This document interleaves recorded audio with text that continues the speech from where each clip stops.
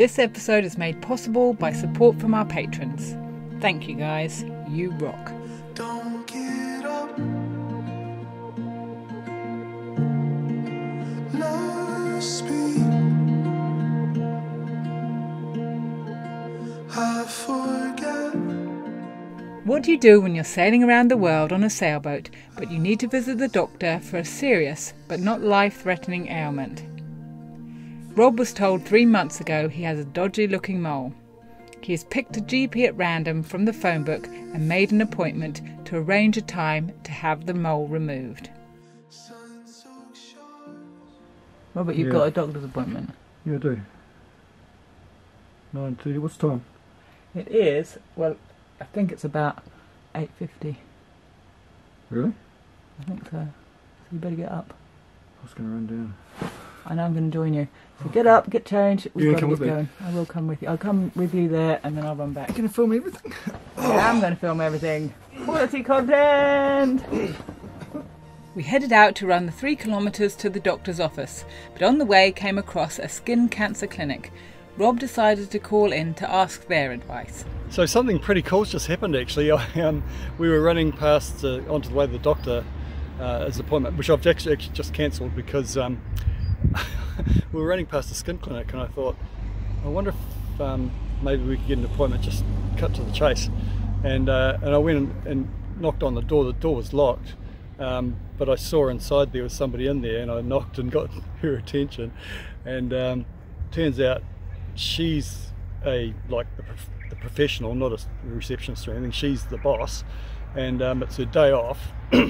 She and her husband are doing renovations, and she's about to go to the gym. And I told her what my thing is. She had a quick look and she said, look, yes, it probably needs to be taken out, but look, I can't do it today, it's my day off. I said, oh okay, we're sailing. I explained our situation. She said, oh look, I'll do it now, but I've got to go to the gym. If you come back in an hour and a half or so, I'll take a look at it and take it out. This is Rob, and I'm Rachel, and these are our boys, Finn, Declan, and Ivan. We have sailed our catamaran Javelot across the Pacific Ocean. We would love it if you join us for the adventure. 'Cause this way is my home.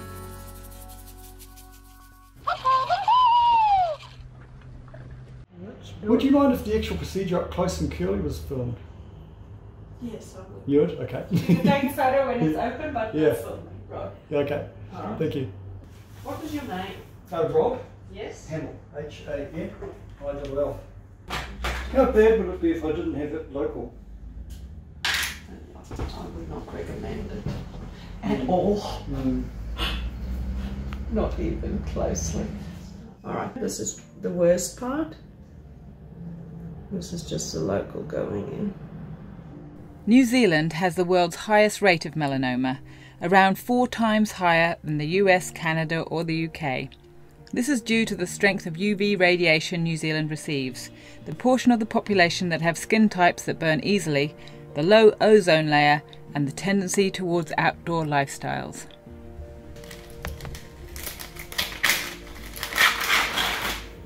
Why are you being concerned about this mold that would change?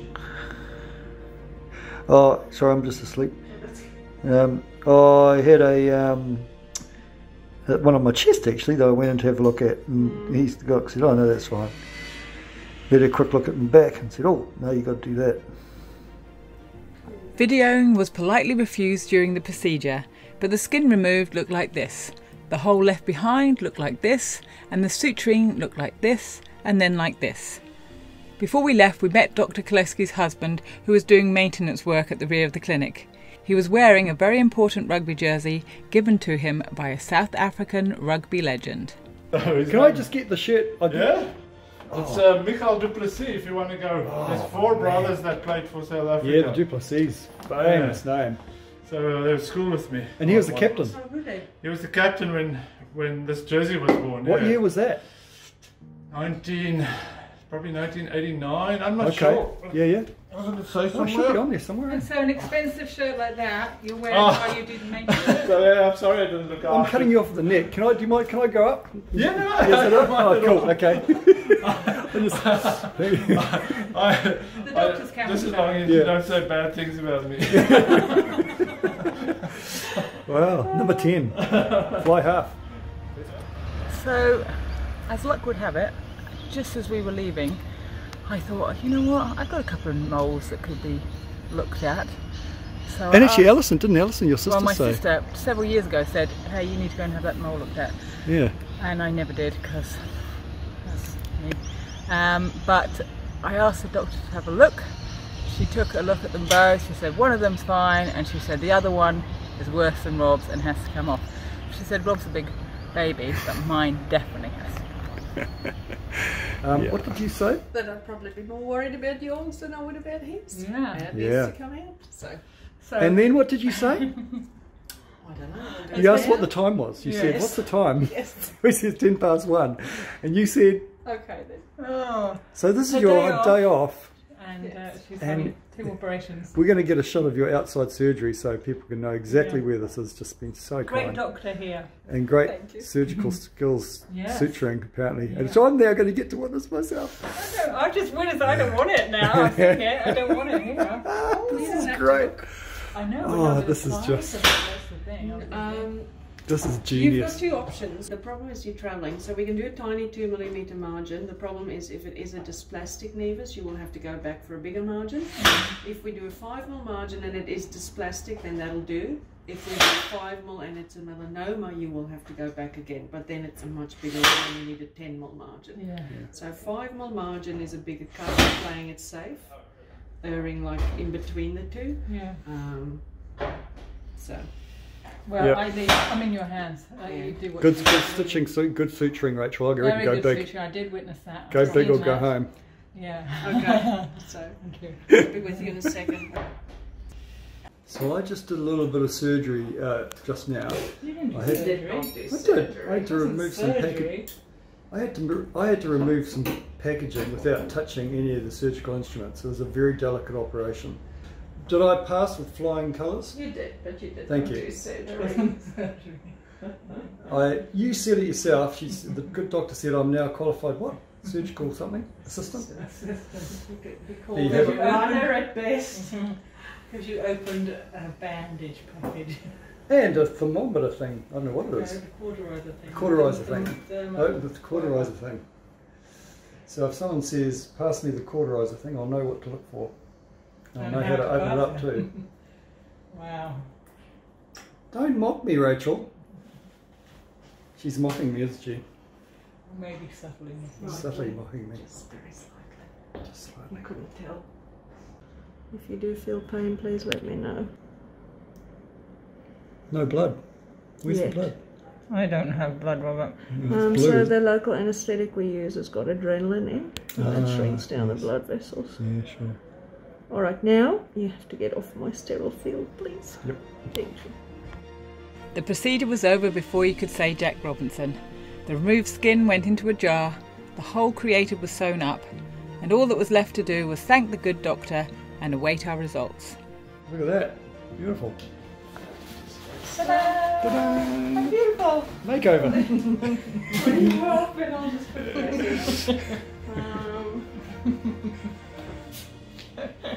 She works miracles.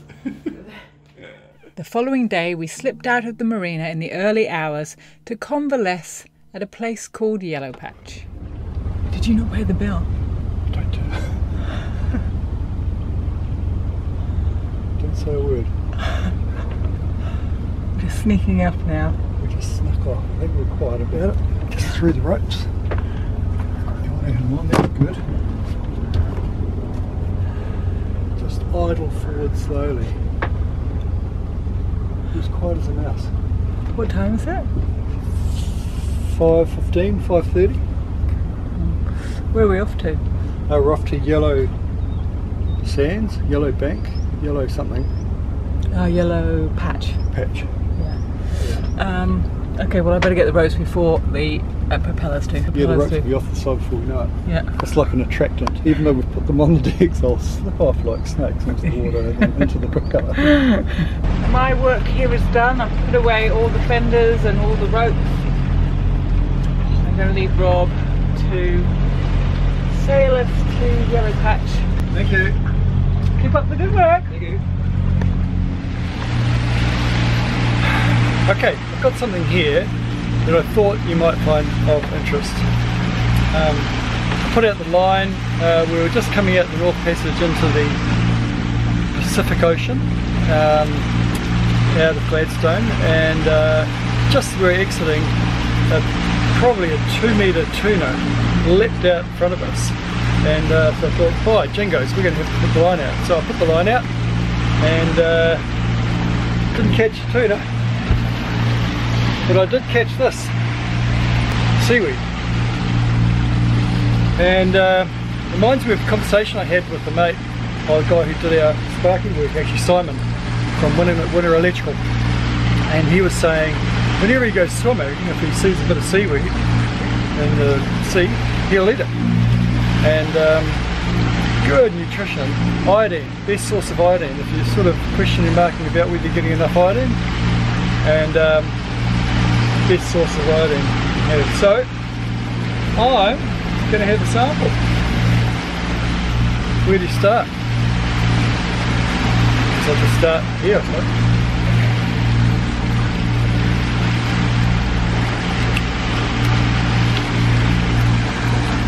Salty. Salty. You can eat it. It'll taste like. It was a smooth sail 30 nautical miles north of Gladstone to Yellow Patch, a beautiful anchorage with a shallow entry only accessible through narrow channel at high tide. At Yellow Patch, the ochre sand meets the blue sky. We stayed for a couple of nights, visited the nearby Cape Capricorn lighthouse, and then departed, but not before we left our mark in more ways than one. I'm trying to take a leaf out of Rachel's book, which is impossible because I really can't, but I'm going to have a crack anyway. I'm going to have a crack at what could be our logo. A breviso. I've mapped out some spacings along the beach here so we can do the mural up on our canvas. And we have Hyben here, ready to rock and roll. He's got the drone up in the sky, and off we go.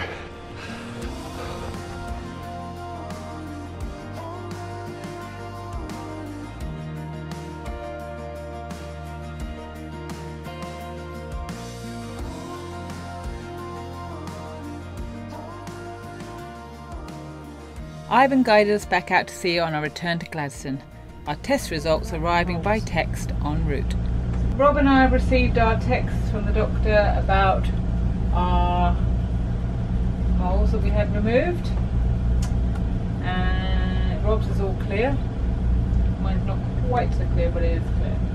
So I have, Rob's just says all clear. You're a big wuss. And mine says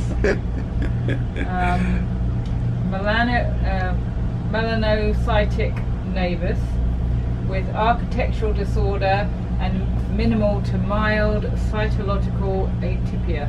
Margins clear. Good thing we took it out. And I have phoned the doctor because that wasn't entirely clear to me whether I'd need any follow-up from that. And so it just basically means it had some changes and it had to come out, but it's all good. They got it all, and it hadn't become cancerous, but it was showing signs of going down that route. So it was a good thing. Yeah. What was the question I asked to ask the doctor? You asked me to ask the doctor, had you saved my life? And she said, yes indeed, you would be 6 foot under and it wasn't so I think that's what her words. Yeah, words. I'm keeping that as a tape. There are times, Robert, when you look at me and I kind of see in your eyes that you wish I was dead. And yet you saved my life. So, which is it? Mixed messages! Table goes up, incision begins soon after. This is the only reason I'm doing this, so for this ride. Free ride. I do Get love a there. very cheap thrill. The contrast between that sand. Ochre. Ochre. Lovely. Wow. You are. You know all your colours practically. Hi, I'm Tommy and I'm 19. I like to lift weights and wear sunscreen. If you enjoyed this episode, please comment, give us a thumbs up, and best of all, share it. It helps us heaps. Come